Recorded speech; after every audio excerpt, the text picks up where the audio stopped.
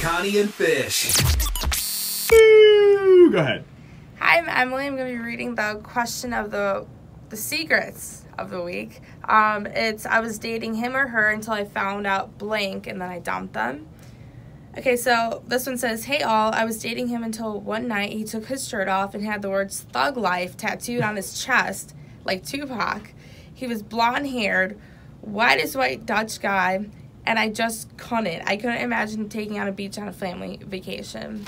I couldn't either. I have tattoos too, but I would never get that tattoo. What, you don't have Thug Life? No. Right No, I think I'd broad get daylight? Killed by my parents. Okay, so this Wednesday, or never mind, I found out how he kissed. It was horrid, like a wet fish, all floppy and sloppy. Blech. I'm still traumatized.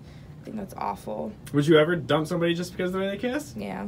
Even if, like, you connect on a bunch of different other ways? When that happens, I'll let you know. Okay. Another one, when we lived in Austin, Texas, I was doing my usual phone snooping and saw I'd answered 2 Craigslist ads. One answer to a glory hole proposition, and the second to a ring of escort services to be a valet driver. And she was 3 months pregnant with her baby. Bye, Felicia. That's awful. Yeah, do you know what a glory hole is? I do. Okay. Sadly. Yeah.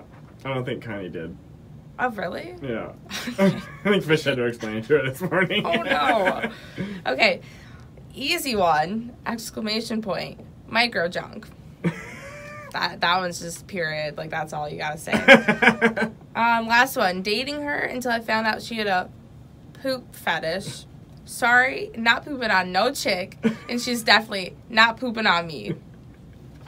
And that's all I got. That I can't even imagine. How does that not come up in the conversation? That's awful. It's awful. Okay. Well, thank you. Hopefully these listeners didn't creep you out today too much. I loved them. All right. Thanks. Connie and Fish.